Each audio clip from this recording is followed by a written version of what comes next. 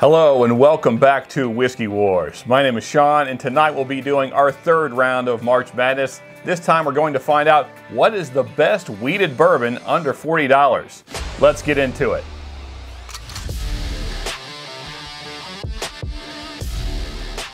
All right, so here's our lineup for this evening. And we got some big names on the table for sure. And for those astute viewers out there, first off, I know that Buffalo Trace is not a wheated bourbon. I wanted to have it in the best bourbon under $40 group that we've got going on for March Madness, and this seemed like the best grouping to put it into, so here it is. But I know it's not a wheater, so we can move on now. But so, we do have Buffalo Trace, we got Maker's 46, Maker's 101, Larceny, and of course, Weller. Now, some big names here for sure. We will see which one is the best, though. We're going to start with Glass A. Show you that there. Glass A will be Maker's 46. Get a little of that poured in there. Glass B will be Buffalo Trace, so B for Buffalo. Glass C will be Maker's 101. And this is the only screw top in the bunch, which is strange since it's the highest price point. Glass D will be Larceny. And finally, Glass E will be Weller Special Reserve. Okay, we got our glasses on the Drunken Susan. Let's get these things spun up really drunk, myself including. If you watch them, you'll get kind of drunkish. There we go. Nice and mixed up. We got one trying to escape off. Oh, no, okay. Look at the camera, look at the camera. All right. Now we don't know what's what. Let's take these things off and get to drinking. Okay, no nosing. Let's just go straight into Glass 1 and work our way down to Glass 5 here. Glass 1 down the hatch.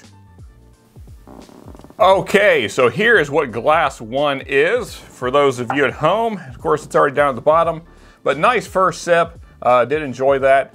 Very mild on the palate. So, of course, all these are lower proof, but this one certainly is.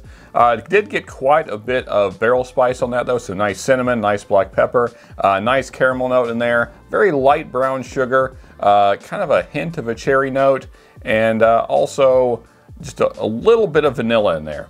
All in all, nice mouthfeel and a good first sip. Let's move on to glass number 2. Okay, so here's what glass number 2 is. Hope you saw that at home. Glass number 2, quite a bit different. A lot more fruity notes, especially dark fruit, so kind of got a date in there. Also maybe like a grape. Certainly some stone fruits like plum, maybe a peach, probably more like plum though. Also nice black pepper note in there, a little bit of cinnamon, not nearly as much as Glass 1. Also a little bit of a funkiness on the finish, kind of reminded me of what you might get on some Tennessee whiskeys. Not a bad thing at all, but definitely quite a bit different than the finish on 1. Let's go ahead and move along to glass number 3. So here's what glass number 3 is. Hope you're seeing that at home. Kind of not much going on there. A little bit of caramel up front, a little bit of cinnamon, just a little bit of barrel spice, little kind of toasty oak showing through there. Everything there was very light. And then the finish is a little on the sour side. Not bad, but certainly I would say something like a green grape or not quite lemon sour. It's not quite that sour, but maybe not really strawberry, but the tartness that you get from a strawberry. Anyway, all in all, not my favorite so far. Definitely liked 1 and 2 better. Let's move along to glass number 4. So here's what glass number 4 is. Have to say, quite a bit better than glass number 3. Maybe even better than 2. I don't know, hard to say. I'm liking these 3 so far though. This one was the most cinnamon forward so far. Lots and lots of cinnamon spice and really a lot of baking spices in general.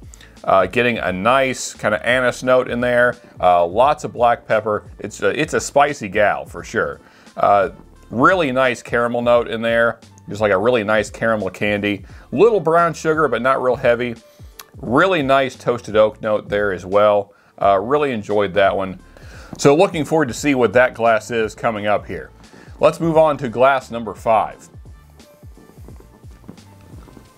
All right, here we go. There's glass number 5 for you at home. Kind of similar to glass 2. So I'm curious. I figure, just based on the palettes, these two are probably makers. I'm not sure which is which. I'm guessing that this is spicier, this is 101. But then these two are similar. The thing is, I don't think of Weller and Buffalo Trace as being similar, but I also don't think of Larceny and Buffalo Trace as being similar. So, I don't know. Kind of odd, but very similar palette to 2. So lots of dark fruits, very sweet, not a whole lot of spice, got nice kind of like roasted date, plum, raisin. On the back end though, and kind of mid-palate, I did get a little bit of an apple note, which tells me that might be Buffalo Trace. I'm not certain, because as I said, these two are similar. They both had lots of fruity notes going on, and they both had that kind of funk on the back end, which I don't think of Larceny or Buffalo Trace or Weller having that, really any of these. So kind of confused as to what that might be. But anyway, we're gonna do some blinds off camera, and then we will come back with our winners and losers. So hang on, and we will be right back. All right, folks, here we go. Let's get into this. Let's see what our winners and losers are. But before we do that, please hit that like button if you're enjoying the video, and also subscribe because we really appreciate that. Now, let's see who our 5th place is. 5th place is E. E. Okay, not surprised. E is Weller. This is the one I believe I described as being almost nothingness. There was just nothing on the nose, there was nothing on the palate. It was just very, very mild. I would say this is a great beginner bourbon. That's probably the role that this fills best. Is, you know, if you like things very mild and you're new to bourbon, this is a great bottle for that. I know when I was first getting my wife into bourbon, she really enjoyed this bottle. I mean, and there's nothing wrong with it. It's just, it's very, very mild. So if you're used to barrel proofs, this is probably not going to do much for you. That said, I have a new segment coming up, self-promoting a little bit here, and that is How Much Should You Pay? That's what we're going to call the segment. They will be short videos, and this is our first bottle we're going to put out in the How Much Should You Pay category, or video, I guess we'll say. So you guys will be able to get my thoughts on what I think you guys should be paying for various bottles. And you know, I'm doing it because I see these questions on forums all the time, so hopefully it's like a public service announcement kind of thing, if I can get the words out. The whiskey is starting to work. Okay, so that is glass number 5 down. Now let's move on to our 4th place, glass number 4, and that is D. And D is Larceny. Okay, so that came in the same exact placing as the Wheated Whiskey War I did 6-8 months ago, I guess. These were 1 and 2, followed by Rebel 100 right over there. So not really surprised that my mind hasn't changed on these. That's where they're at. But now from here out, it's all new. All these were never in the original Wheated Whiskey War, so what will be next? And as far as Larceny goes, I think it's a great bottle. I think, like, people really crap on this bottle a whole lot. I don't really get why. I think it's a good bottle for the price point it's at. I mean, it beat the Weller, so, you know, whatever that's worth. Anyway, let's move on to glass number 3. Glass number 3 is C. Well, this is strange. We're like going in alphabetical order so far here. Anyway, C is Maker's 101. Well, there you go. I thought going into this that that would be my top dog. So that didn't happen. Oh well. You know, it was good, but there was like this sourness and funkiness that I didn't like as much as glasses 1 and 2. So that means I'm probably going to add to the Buffalo Trace hype. I hope it's not 1. Oh God, don't let it be 1. Because then we're never going to find Buffalo Trace. That's what's going to happen.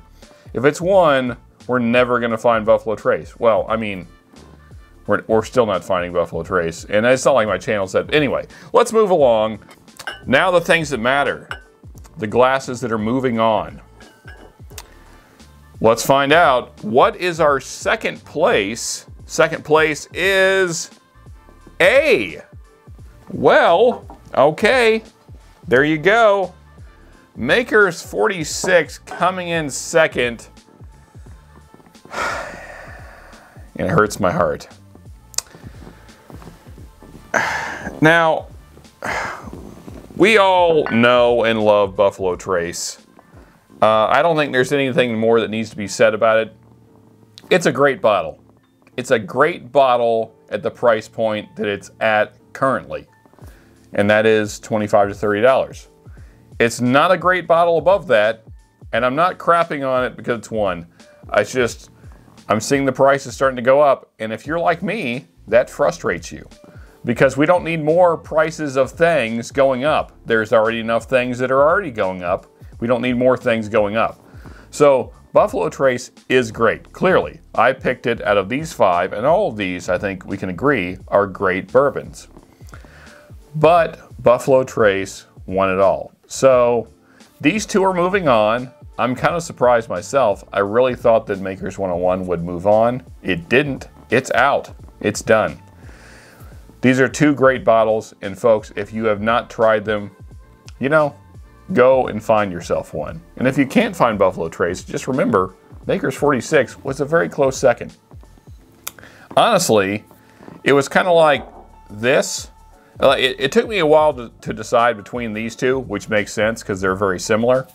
And then these 2 were, there were not quite that much of a gap, but there was a decent gap here. There was a margin of error here. So this one, it kind of sucks for me that didn't make it. I was hoping it would, but hey, you can't cheat a blind. That's the great thing about these. So that is round 3 down. And folks, if you've enjoyed this video, then please hit that like button. And also, if you're really enjoying them, please subscribe. We really appreciate that. And here is the special playlist right here for March Madness. And here is the subscribe button, so go ahead and do that. And until next time, folks, just remember, you can never have too much good whiskey.